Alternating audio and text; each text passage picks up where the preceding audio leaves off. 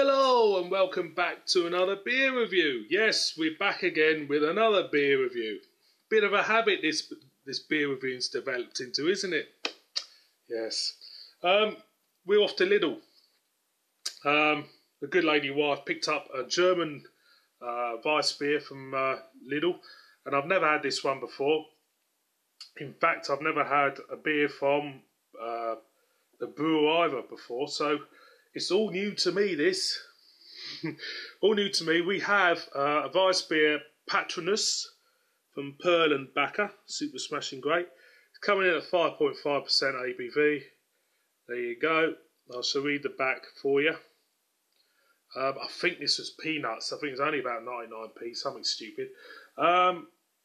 It says, well, it doesn't say anything. It just says wheat beer, allergy advice, contains barley, gluten and wheat. Best before, see front label, store in a cool, dry place, produced in Germany, brewed according to the German purity law. Now, I want this review to kind of like last, not be too long. If I started going on about the purity law, the German purity law, I'll be here forever. If you want to know about the purity law, look at my Erdinger Dunkel review, which I did try to explain it, and that's one of my very first reviews. I'm looking forward to this. It says it got Munich malt. Could be German for Munich malt on the front. Best before 15th of February 2019. So crack her open like you do. A little bit of smoke running off. There is P for Patronus. See what we get. Typical wheat beer fodder. Nice hint of clove,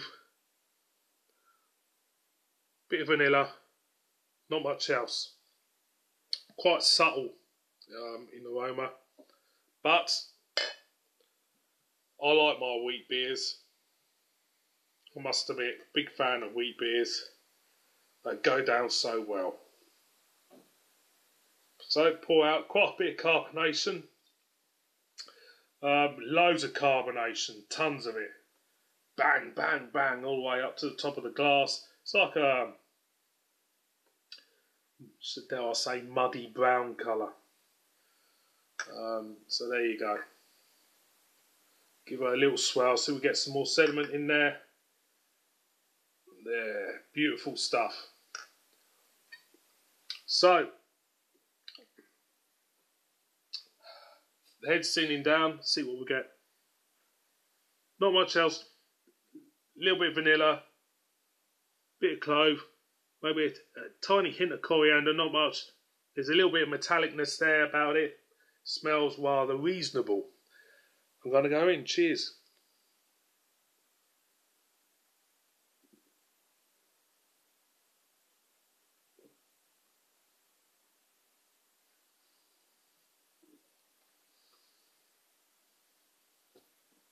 What can you say? It's a rather pleasant wheat beer for the money. You can't go wrong. You really can't. Going again.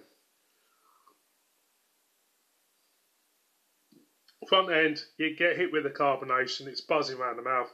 Beyond that, you get start hitting the coriander. Nice little vanilla note. Little biscuity note there. Dare I say, custard cream note. And it's really, really pleasant. It is what you want. It's just a straight, no bullshit wheat beer. Excuse me. Would I buy it again? You bet I will. It's only about 99p a bottle. You can't go wrong. I'm going again.